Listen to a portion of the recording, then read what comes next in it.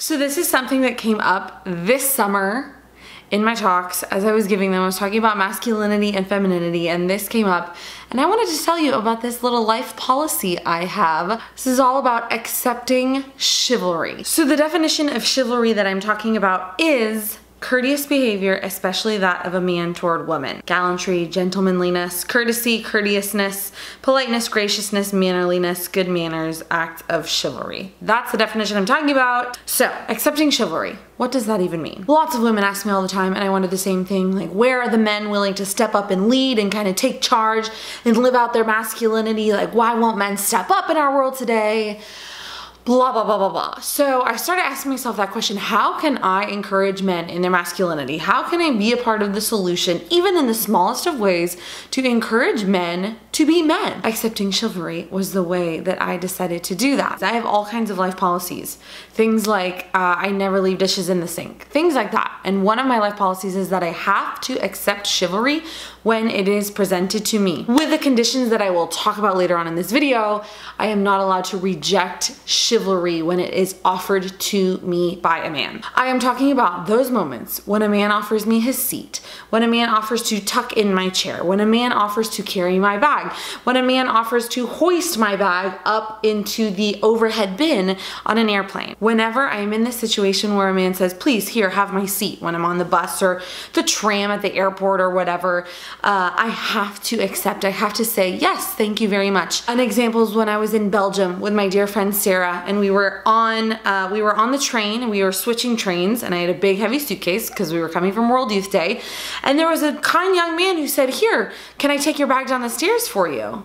And I had already adopted this policy in my life, and I was like, oh, I could totally do this myself right now. Totally do this myself. I don't want to let him, but I have this life policy. Yes, you can totally carry my bag down the stairs. In a moment of just him being a man, letting me be a woman, he carried my big heavy bag down the stairs. Is this hard for me sometimes? Yes. Why? Because of what I just said. I can do things, right? Like I can lift my bag up into the overhead. I can carry my bag down the stairs. I can, stand up on a tram for, 5 or 10 minutes. It's not like I can't do it. In that moment, it's like, oh, I want to be Miss Independent. I want to do it myself. I'm a grown woman. I could do all things. But in that moment, when a man says, here, let me do this for you, or can I do this for you?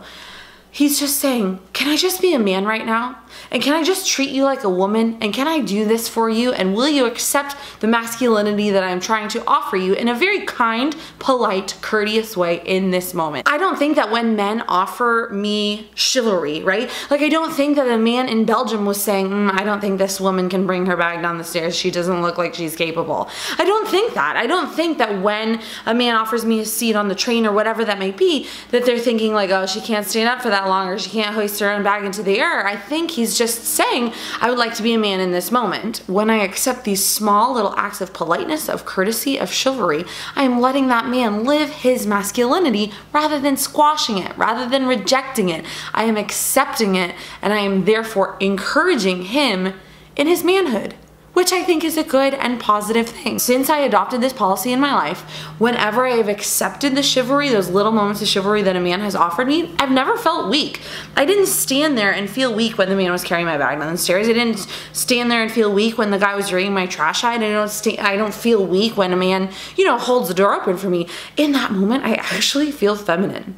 And I feel like a woman, and I feel like, wow, this is so nice to just be like treated like a woman and to let this man be a man. And it's a really nice thing to feel feminine. We love feeling feminine. I love going to Sephora and doing all the makeup and buying a pretty dress and putting on heels and whatever way makes you feel feminine. Like, I love feeling feminine, and in those moments when I let a man be a man, I don't feel weak, I don't feel incapable, I don't feel less than, I feel feminine, which is a good and beautiful thing. I want to make a disclaimer. My policy is not that I have to accept anything a man offers me in my life, right? That is not what I'm talking about. I'm not saying that every man, since I adopted this policy in my life long ago, every man who offered to, buy me a drink at the bar that I have to accept, or every man that was like, here, let me walk you out to your car, and I would be alone with this man in a parking lot. No, I accept those small acts of courteous, polite chivalry when I am in public, around people and when I feel comfortable, because as we know, some men have motives that are not good. But my rule is that if I feel safe and if I feel comfortable and if I'm in public around people, I have to accept that chivalry. Those feelings of safety, of comfortability, and of being around people are very, very crucial in living this policy in my life, in trying to encourage men in that. And I'm not saying, you know, go out there and accept everything that men offer you, because that would not be smart and that would not be wise. I'm talking about those small moments like the ones I have described. Now, am I telling you again that you need to adopt this policy in your life? No. But I had so many women come up to me after my talks this summer when I was talking about this, saying like, I had never thought of it that way. So something to think about. I would love for you to give this video a thumbs up if you like it, and I would love for you to subscribe to my channel to join the fiesta here if you would like to do that as well. My sister's getting married this weekend and I am so excited about it. That's all for today. Talk to you soon.